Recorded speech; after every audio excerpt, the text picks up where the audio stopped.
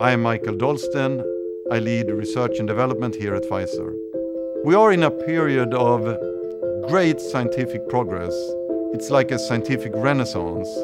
And it seems to me that there is a convergence of progress in understanding of the human genome, in precision medicine that allows us to target unique patient subgroups, and how we design medicines and vaccines with very sophisticated, precise properties.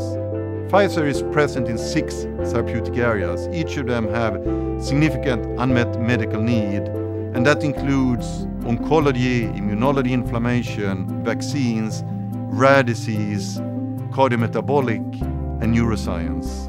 Our R&D strategy relies on 3 main pillars. The first one is deliver a pipeline of high-value medicines and vaccines. It relies on focusing on more disruptive science that can lead to breakthrough therapies that we can accelerate in clinical development. The second one is innovate new technical capabilities.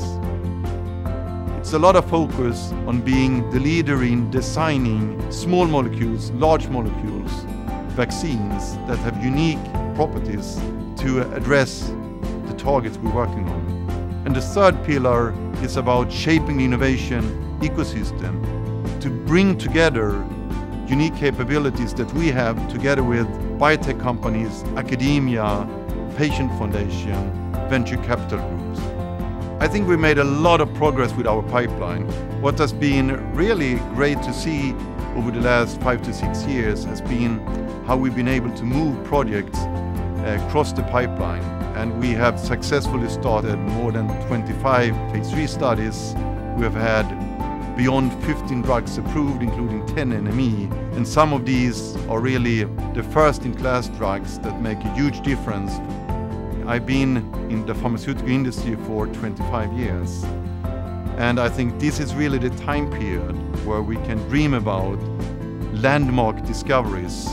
And that means that while it's important to add weeks and months for benefit for patients, it's really within our reach to think about years, decades, and cures.